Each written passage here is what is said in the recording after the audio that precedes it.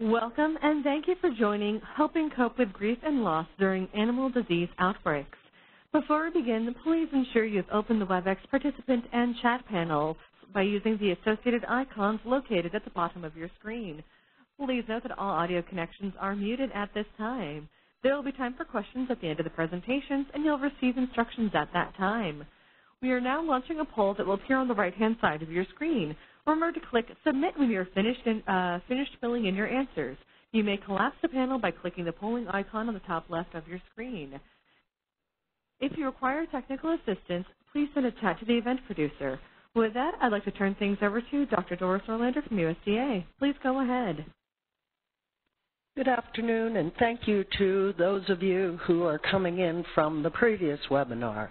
I'm a 17-year veteran of USDA who started out her service with the foot and mouth disease outbreak in the United Kingdom. So today's purpose is to open the door beyond the complex logistics and activities of responding to that outbreak. In 2001, this was the largest outbreak since the largest supply chain and event since 2001, since World War II. Okay, Cumbria in County in UK is what we'll focus on today. And this is about 2,600 square mile area. However, the green part represents a national park. And so the agricultural area, animal agricultural area, is in the pink area and represents approximately 15% of the area in there. So who and what were impacted? The WHO side includes producers and families and children, but the disabled and vulnerable were also impacted, as well as the outbreak and field staff. And not to be forgotten is the office staff, who also shouldered a lot of stress.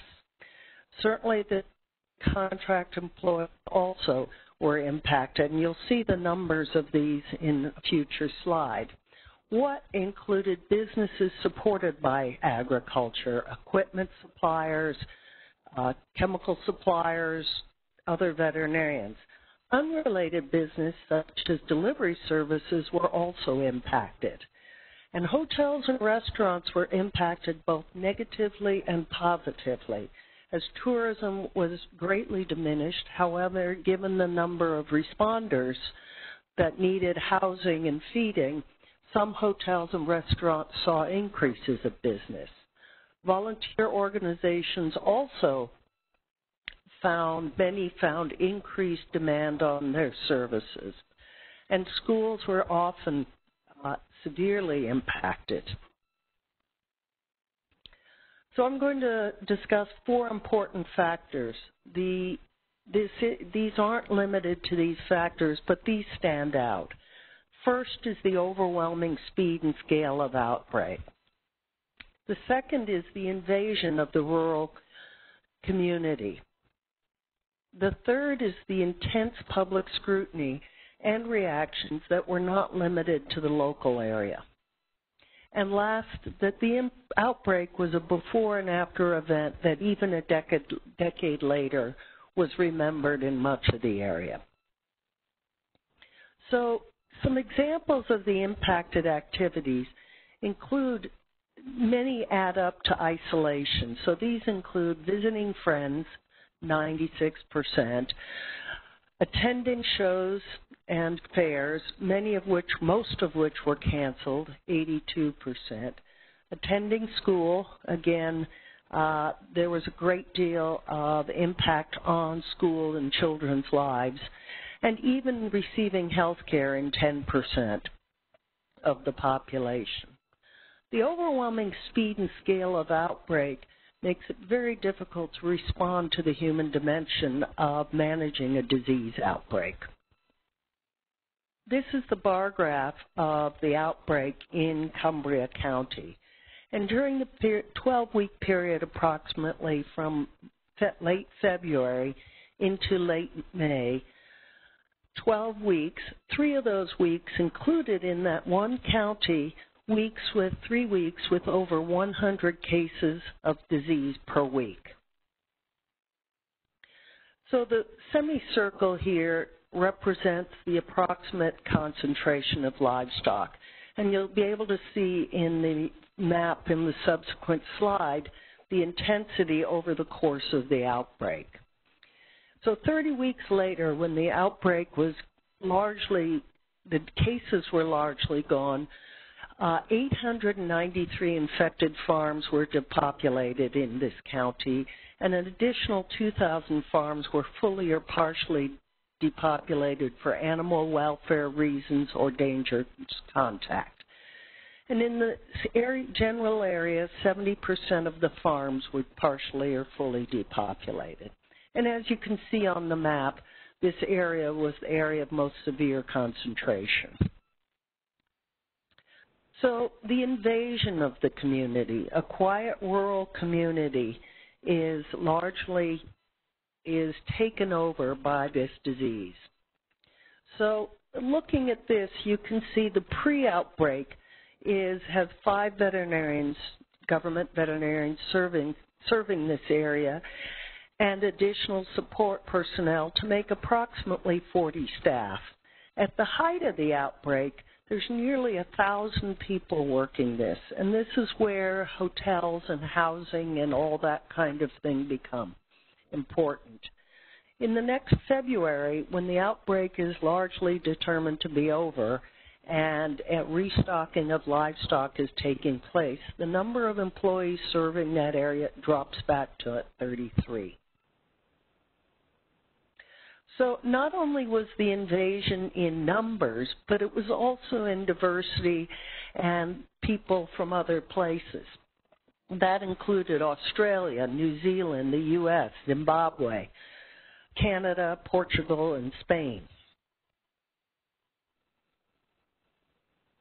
So factor number 3 included the intense public and media scrutiny and reactions that were not limited to the local area, but also to the international media. And this public scrutiny had touched on a lot of aspects of the disease outbreak. The sheer numbers of animals being depopulated, the method of depopulation, disposal of this, and the associated images with it.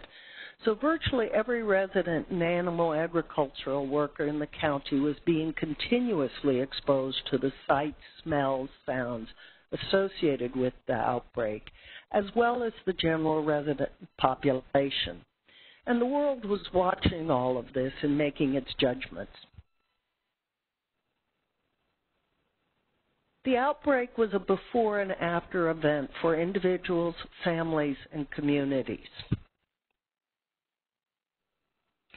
So the next 3 slides are going to be from a very small book that collected some of the stories of the individuals in that area. So one from the farm of Jenny, Monday, March 26, early in the outbreak. There is no sound now. Every field is empty, empty, empty. The sheep lie dead beside the silage. The cattle lie dead in the yard at the top of the drive. The next day, she writes, a light fall of snow in the night and bitter wind this morning. But the most horrific thing is the terrible silence. You could, until yesterday, hear the cows clanking and lowing and the sheep calling. Now there is just silence with the wind moaning around the front of the house. This reference to silence is found throughout this, and the farms go from a place of rhythm and rhythm of noises to a silence where generally only birds are heard. Later in the outbreak, mid-August, when it had tapered off, a priest in charge of one of the areas that we worked intensely in, he wrote, the surface problem of no stock is only too evident. It is the long-term effects that are far more worrying. This is a community in shock which feels forgotten, ignored, and isolated. And as in the United States, the farming community is an aging community, and there were a great deal of concerns about who would actually go back into farming and what the impact of losing producers would be. And the last one I'm going to put out there is from a much longer poem by Peter Frost Pennington, who is a veterinarian in the area. Damien Hirst has nothing on me. I create ghastly pictures of death, officially sanctioned. This is not what I had trained for. I hope familiarity will never make me immune from the trauma of killing. But I do hope, for the animal's sake, to be good at it. And we also hoped that we were good at it for the owner's sake, who generally watched this or even participated. So now I've set the stage for Elizabeth Strand for the Veterinary College and College of Social Work at the University of Tennessee. And there I am, an avid fisherman. Thank you.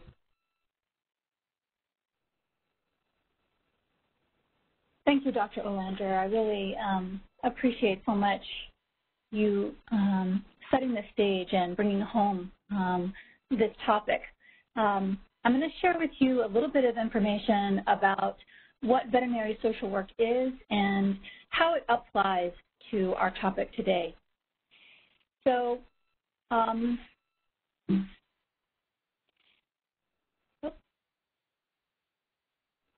So the Veterinary Social Work Program was founded in 2002. It's a partnership between the Colleges of Social Work and Veterinary Medicine at the University of Tennessee. And our real focus is attending to the human needs that arise at the intersection of veterinary and social work practice. That's what we have been focusing on since 2002. Now, since we're social workers, we are trained, much like public health veterinarians, to always look at a problem from a systems perspective. So if there is an individual that is experiencing some type of distress, we never consider that distress in isolation. We always look at the larger microsystem, the home, the family around them, all the way to the larger macrosystem, the cultural values and beliefs that influence where the person lives. So we apply this person and environment, this systems perspective, to the model of veterinary social work. There are 4 areas: animal-assisted interventions, the link between human and animal violence, animal-related grief and bereavement, and compassion, fatigue, and conflict management. And each of these, of course, has a micro and a macro application, many, really, micro and macro applications. And I would say that today's topic really focuses on the 2 of animal-related grief and bereavement and compassion, fatigue, conflict management. So, I think the thing that is important to take in as we discuss this topic is that there is a part of the job of a veterinarian that is called emotional labor. This topic was really founded in hotel management, and it basically states that the process of managing feelings and expressions and is part of the emotional requirements of the job, to fulfill the emotional requirements of the job. And so it basically means that there is an emotional aspect. I'm not telling you anything you don't know, but there's a term for it. There's an emotional aspect of working as a veterinarian. So you can see here on the I'm feeling what you're feeling. You could be in a perfectly good mood, but then you're exposed to somebody who's distressed about their animal in some way. And before you know it, you kind of feel the way they do. We are hardwired for it. You can see the mother and the baby. That's where we first start to learn to feel what other people feel. And it is based in our mirror neuron system, which is the basis of empathy, really, for human beings. But what it means then is that when you are exposed to distressed owners, it is a healthy and natural expectation that you also, your mirror neurons, would cause your own brain to become distressed and to feel those distressed feelings as well. And we're less or more aware of those feelings. sometimes we don't know that it's really impacting us until we get home and we try to sleep that night.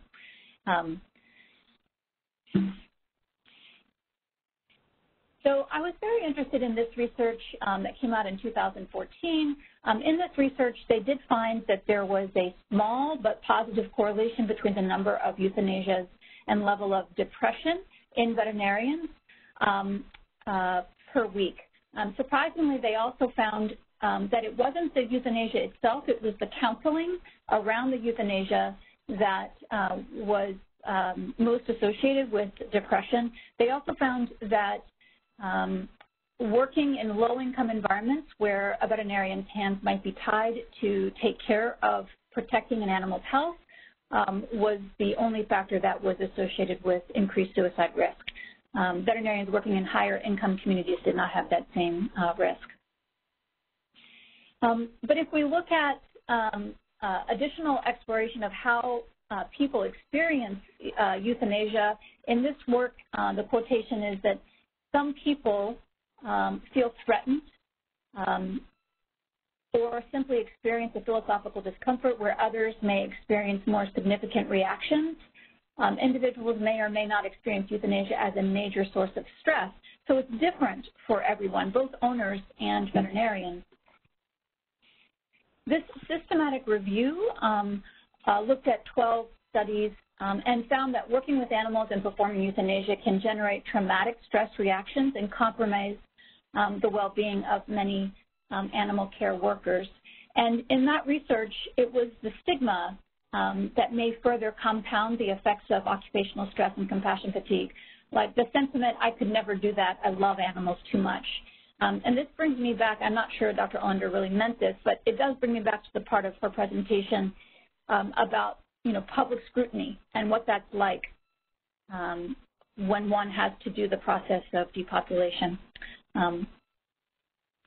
So we all come to the table with, and I was talking here about how all of us have different relationships, different experiences with euthanasia. And so we all come to the table with some raw material that might make us react differently to euthanasia. One is a concept called adverse childhood experiences. These are about 10 factors that happen to 63% of the American population, at least have at least one ACE, that are associated with difficulty with both mental and also physical health. So the degree of a person's experience with ACEs as a child may have an impact on their how euthanasia impacts them. Temperament, we all have different personality styles. Some of us are very shy, some of us are very extroverted. And then, of course, context of the euthanasia. So depopulation is quite a different context than a hit-by-car dog or a cancer patient that has had a long process of coming to the decision of euthanasia. All of those are different contexts which have a different impact on how one experiences the euthanasia.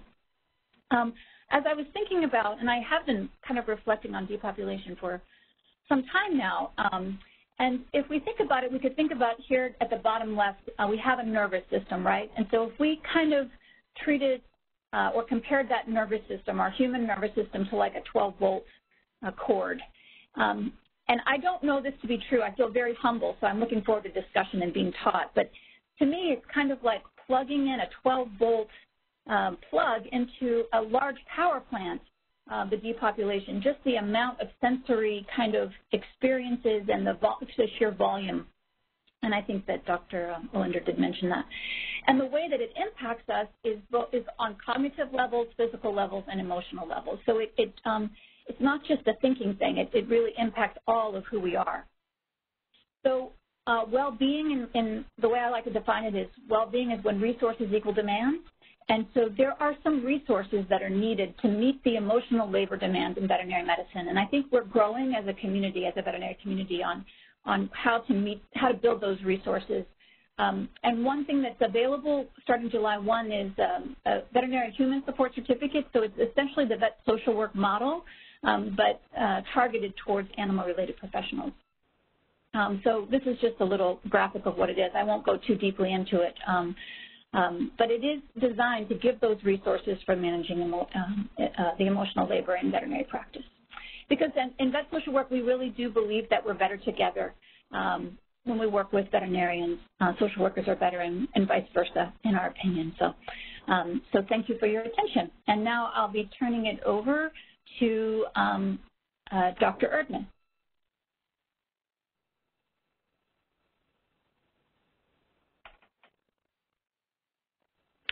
Good afternoon, everyone.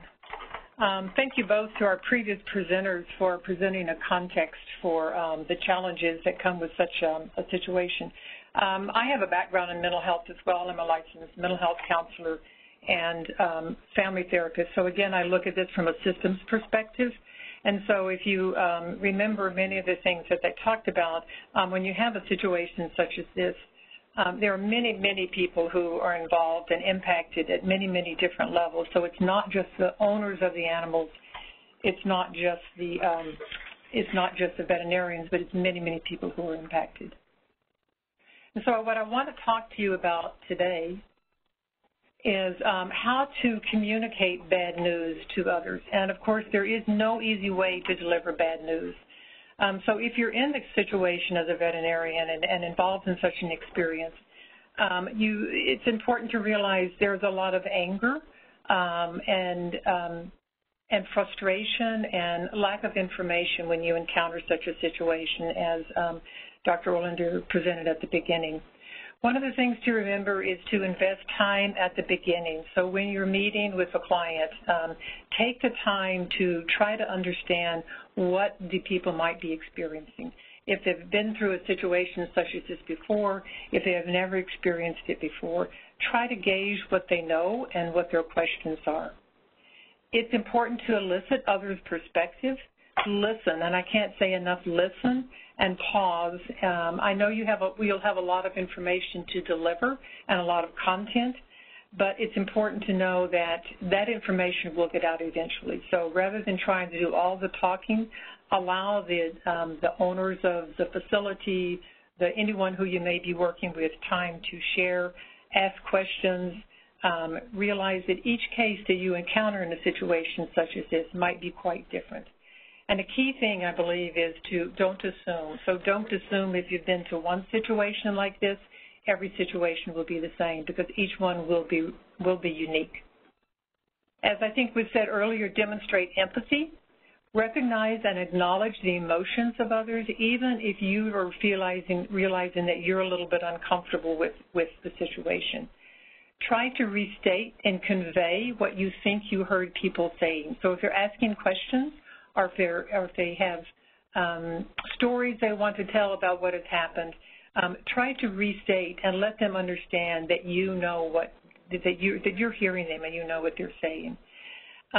Statements such as, I wish I didn't have this news, I'm very sorry, and I know it's a lot for you to deal with, really helps them to feel validated. You don't have all the answers, you can't fix the situation, but you can help them at least feel validated. Statements such as, take your time, I know a lot has happened right now, I can only try and imagine what you're experiencing. Allow for questions at the end. So I know there will be times when you feel like there may be a lot of work to do, or you may have been at a facility for days or weeks, and you feel like your job is over. It's really, really important at the end of the visit, when you're ready to leave, ask if there are other questions. Check in to make sure the information is understood, and again, that's one of the biggest issues. Don't assume that people have heard what you've said, or don't assume that they understand everything. People typically only remember a small percentage of what we tell them in stressful situations, and at times such as this, when it's very stressful, they'll remember really at the beginning only a small percentage of that information. So it's important maybe to repeat information as well. You might say something like, we've given you a lot of information, and now I'm wondering, what questions do you still have? And then pause for a moment, because it's going to take them a while to collect their thoughts and think about what questions they might actually have. When we think about loss, and this is certainly about loss, loss comes in many, many different ways. There are many different types of loss. But grief tends to come in two parts. The first, of course, is the loss, and the second is the remaking of life. And as was stated in our first presenter, some of these people might not even know what their future hopes is in store for them. So even if a client doesn't feel emotionally overwhelmed by the loss or the death of the animals, there may be other types of losses they may be experiencing. It may be a major financial loss. They may be thinking, what do I do now? What is my purpose in life? Many of people in large situations, large farms, this has been their way of life. And so they live, they eat, and they sleep with many of these animals. And when they've lost this, they've lost sometimes their purpose in life. And you as a veterinarian may feel like a bit of grief and a bit of guilt, and that you have taken something away from them. And that's sort of a normal reaction as well. So veterinarians also experience this same type of loss. As we said before, veterinarians are trained to save lives, not to take lives away.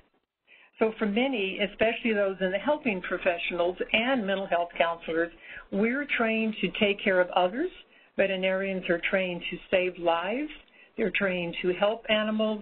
They're not trained to euthanize animals. And so this makes it very, very difficult to try to accept the fact that sometimes this is part of our job. Try to understand your own feelings and what loss has meant to you as well. It's not unusual when you're in a situation where you're dealing with death, for other experiences of your own grief or other deaths that you may have experienced to come to surface. And these may be what we call unresolved issues of grief, and you may not even be aware that they exist until all of a sudden they sort of hit you. And you think, you remember a time that you have lost something, and it brings all of this back. So it's really important to be aware of your own feelings and experiences and your own sensations and feelings and emotions, as well as those of your client. There are lots of resources on compassion fatigue. Just know that there are many, many ways that you will be impacted by this. It could be psychological. It could be physical. When you're experiencing compassion fatigue and you've been experiencing many, many euthanasias, it may be you just don't want to go to work anymore. You start retreating from families, from friends, isolating yourselves. And so all of this is normal to a certain extent, but if it continues and it impacts your life with your family, with others, or your work, then it really has hit the issue of compassion fatigue. And it's time to start thinking about, is there someone who I need to go and talk to as well?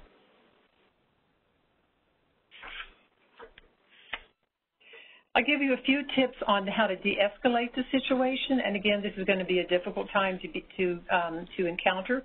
Sometimes veterinarians may be seen as the perpetrators or as the face of government, and it's not unusual for people to direct their anger toward you.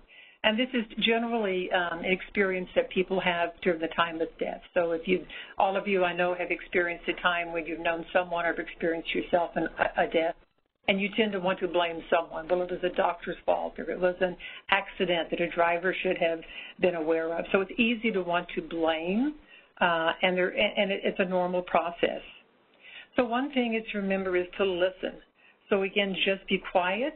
Don't feel like you have to have all the answers, because you don't, and sometimes there isn't an answer. Give time to ask questions and provide information without getting emotionally involved and without getting defensive. And again, even if a client lash out at you and there may be some anger and some feelings of tension, realize that this is not aimed toward you personally, but toward the situation. So try to collect yourself and try to get a sense of what you're experiencing as well. One question, euthanasia, is sometimes veterinarians ask if someone wants to be present, and this is a very precarious situation because the owners may want to help in some way, but because of safety issues, it's generally, I would say in most cases, this is probably not helpful, but again, they're going to feel like they may want to have a role in this in some way, so it's important for you to talk with them and try to figure out what is the best way that they can help. And maybe the best way is to step aside, let you do your job as a veterinarian, and then come back and recheck with them.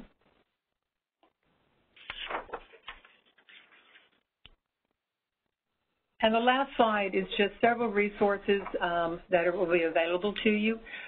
Psychological first aid, tips for responders. Again, any type of first responders that encounter situations that are stressful like this experience the same type of emotions. Mental health preparedness, traumatic stress, and psychological first aid for veterinarians. These are all excellent resources just for you to have available.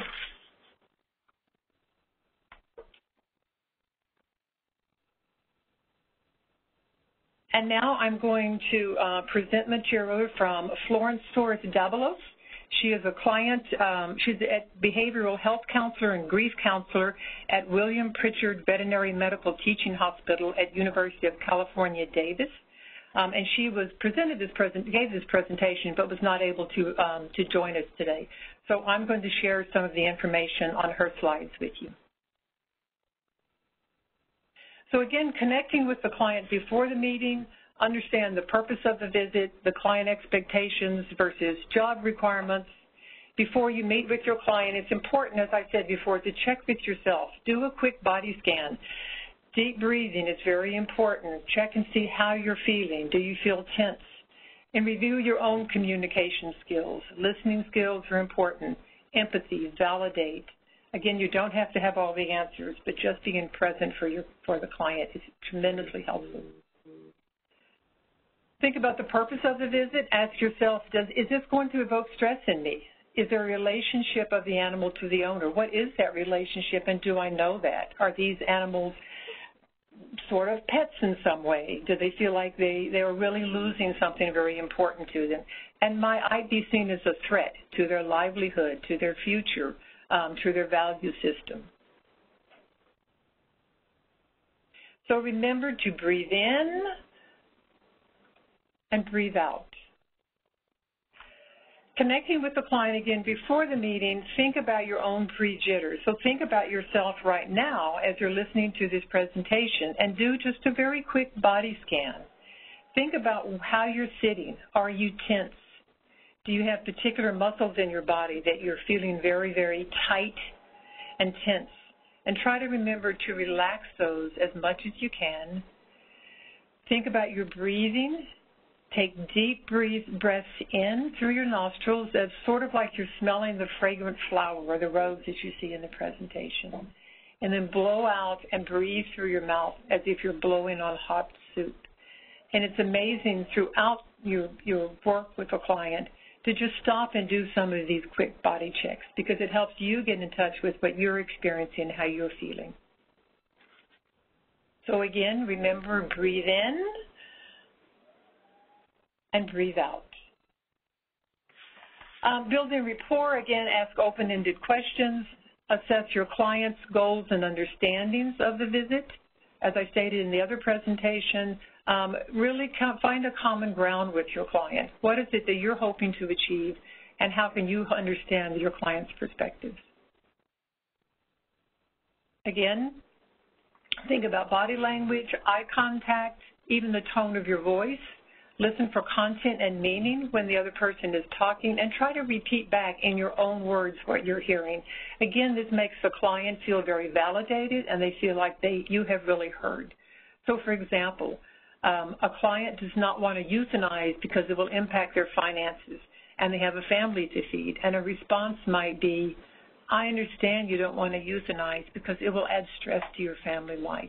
It's amazing how a simple statement like this can make a client feel heard and feel validated, and it immediately puts down that feeling of defensiveness that they might have. So again, empathy and validation. Try to use the word we when possible to indicate we're doing this together. Show your humanity and be authentic and compassionate. And I think that's probably one of the key things, is be genuine and authentic. I could only imagine how the financial stress might be difficult for you when you're responsible for taking care of your family. We can review some possible resources and referrals. And again, you're not saying you have the answers, but you're saying, let me help you. Together, we can try to find a way to work through this. So connecting with yourself and managing your frustration, sometimes you might feel like you're in the eye of a hurricane. So remember again, take the deep breath, stay focused on the purpose of the visit, attend to the animal, and try to redirect the discussion so that it's about what you're there to accomplish. And try not to personalize, again, the owner's upset or the owner's anger. It's not directed toward you. It's directed toward a situation. and you happen to be the recipient at the end of that anger. So also watch for over-identifying with the owner. Don't take on, as we talked about the mirror neurons, don't take on the owner's frustration, and don't feel like you have the answers and you have to fix the situation, because you really can't. So when the visit is done, talk to a trusted support person about any feelings stirred up in you. I hope that there are personal resources, family, friends. It may be a helping professional that you have that you can turn to for some support. We talked a little bit about how to de-escalate. Again, this is similar to what I said in the previous presentation. Listen, give them time to talk, confirm what you're hearing, maybe identify a neutral setting where it's a private setting, but also a neutral setting where you can talk about it, that it's not right in the midst of a farm or a facility where the euthanasia is happening. And know when to walk away and say, let's stop, let's take a break, and let's get back to this a little later. So again, know the signs of stress that you may be experiencing yourself. If you're feeling overwhelmed, I just can't do this job any longer. If you're feeling very irritable, I don't want to go back out for this next day. I just don't want to do it. Or things that didn't upset you suddenly upset you. If you can't sleep, if you have changes in your eating habits, if you find that you're getting muscle tension and pain in shoulders, quite often it happens in shoulders. Sometimes people feel it in their stomach. So if you're feeling tension in these areas, realize that something is happening to you. If you can't concentrate on other aspects of your job, or you just lack motivation and you're just apathetic about your job and about what you have to do, these are all good signs that the stress is really getting to you more than it should. And again, many of these things are normal to a certain degree, but then if you're feeling good about it, you have resources to help you reconnect, you bounce back after a period of time. So think about the body scan, about deep breathing, about your own personal exercise. Make sure your expectations about the whole situation are realistic and you're not expecting yourself to do more than you can.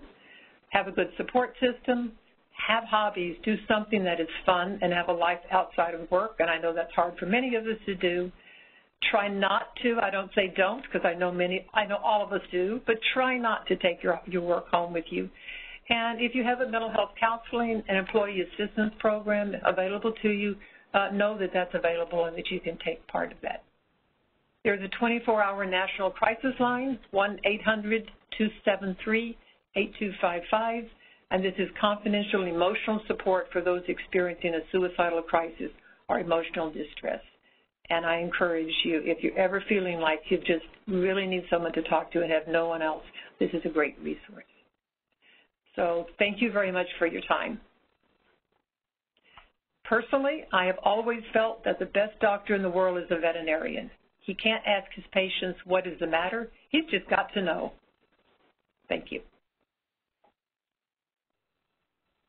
All right, now we've gotten to the Q&A portion of today's conference. So you can submit your question in writing by selecting all panelists from the drop-down menu in the chat panel. Enter your question in the message box provided and send. You can also ask your question verbally by dialing #2 on your telephone keypad.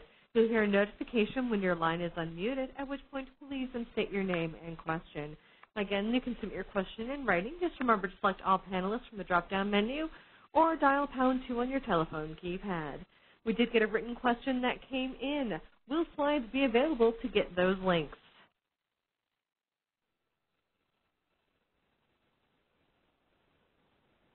This is Shanna. We'll provide some links in the chat box, and I will also look into providing links in some way along with the video of the webinar later on.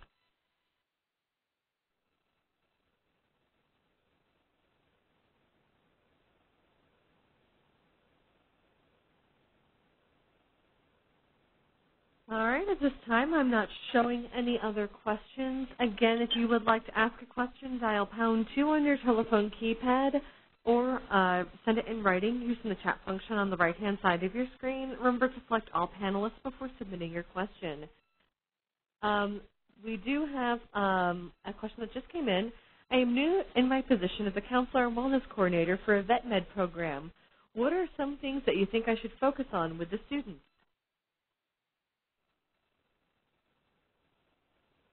This is Elizabeth Strand. I would love to hear from the folks that are attending this webinar what the counselor should focus on, what you wish you had learned in vet school. You know, I think from my perspective, working in a veterinary college and teaching veterinary students, it's really hard for us to compete with getting a good grade on an anatomy exam. So we can tell them communication skills and we can tell them they need to take care of themselves.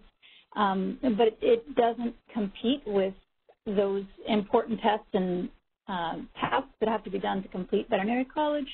And things become very relevant once they get into practice. So certainly I think focusing on well-being behavior is important, but I would love to hear from other folks suggestions for this counselor of what she should focus on for the vet students, if anybody's got any ideas. Hi, and this is Phyllis, having trained many, many counselors and worked also with veterinary students and tried to pair veterinary students and counselors together. I think just helping them to learn some basic skills, basic communication skills and listening. The experience that I've had in working with veterinary students and helping them process grief is that they tend to feel like they have to have all the answers and they have to fix the situation. So I think some basic skills on just listening, reflecting back is what we call basic 101 counseling skills. Listening, reflecting back, and helping people to feel validated. I think if they get through those steps, they've done a tremendous amount with their clients.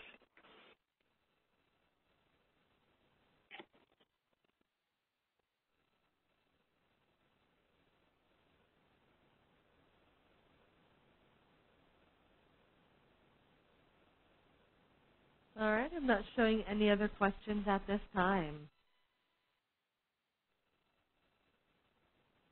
I'm just going to share, this is Dr. Strand, just share the link to the Vet Social Work Human Support Certificate in case anybody's interested. And I'm also curious, did we get word in question number 2, describe the greatest challenge, helping others cope with grief? Is that something we got answers to?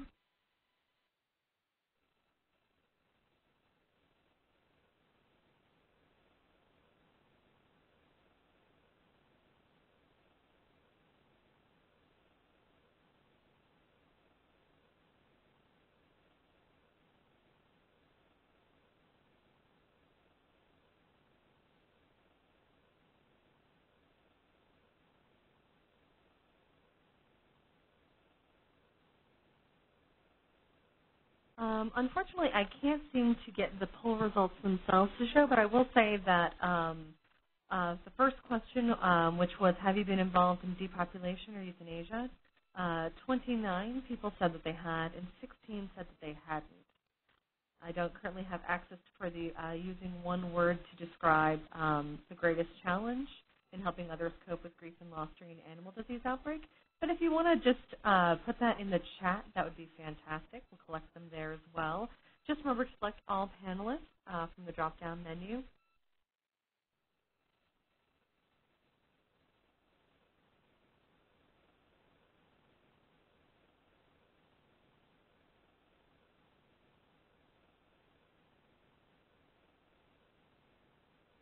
Like you can see the poll results on the right now. And again, if you do want to answer the second question in the chat, feel free to do so. We can collect those words there.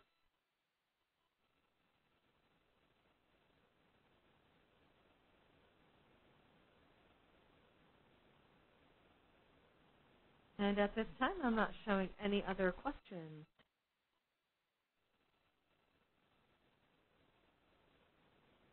Someone said that they said disconnection was the one word that they would use to describe their experience. Yes. Thank you. And just if I can comment on disconnection, I think that's a normal response because it's a lack of what else can I do, and I'm afraid if I get too involved, I'm going to become overwhelmed. So disconnection is safer than the fear of getting lost in someone else's grief. So I think that's a normal process. And I think the more that we can understand that we don't have to fix things, and it's not up to ourselves. The more that we can be there present for the client to help them with what they're experiencing. So thanks for sharing that.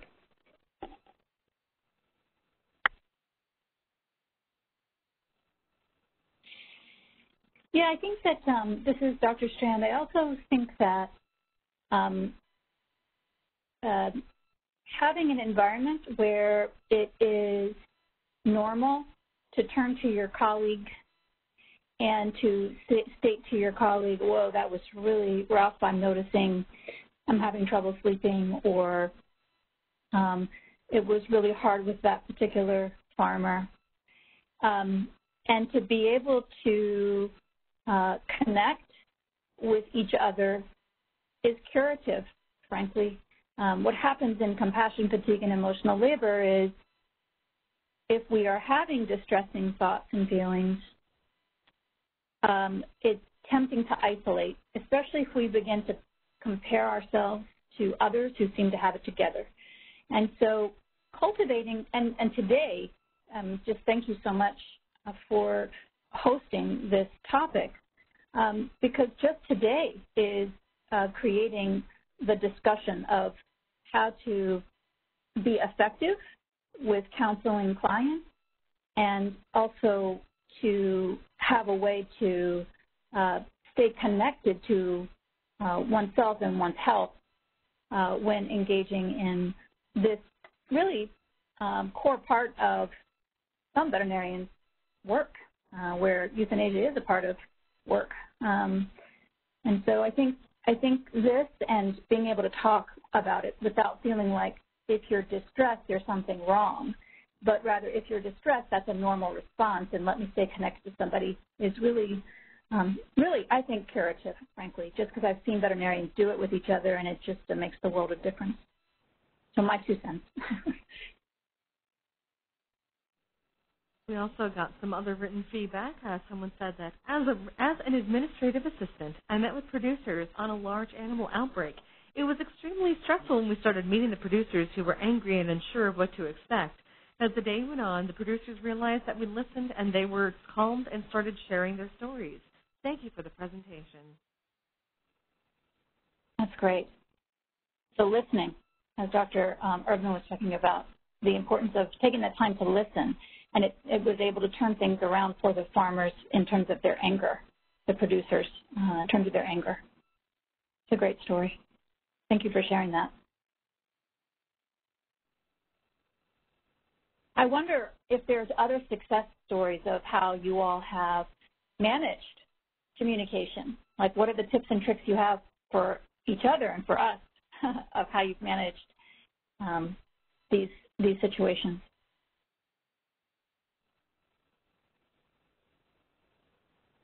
Offer your feedback in writing by using the chat option. Just remember to select all panelists from the drop-down menu, or you can dial #2 on your telephone keypad to enter to offer some verbal feedback as well. Hi, this is Doris Olander.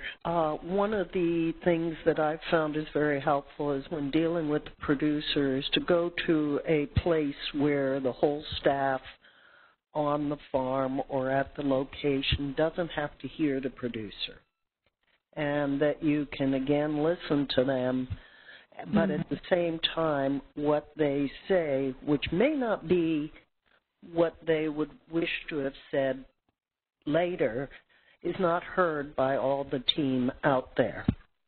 Mm-hmm. So creating that little private space for the producer to communicate what their reactions are without affecting, by having other people hear what they're saying is helpful.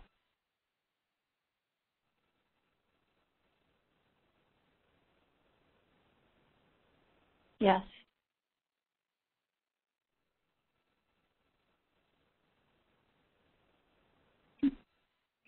I'm not showing any other feedback at this time.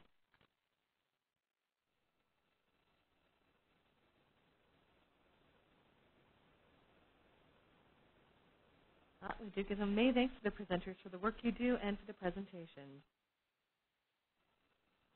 Thank you, and thank you for the opportunity, and thank you to all of you who are out doing this great work. It's difficult, I know, and I have my utmost respect for what you do. Yes, I second that.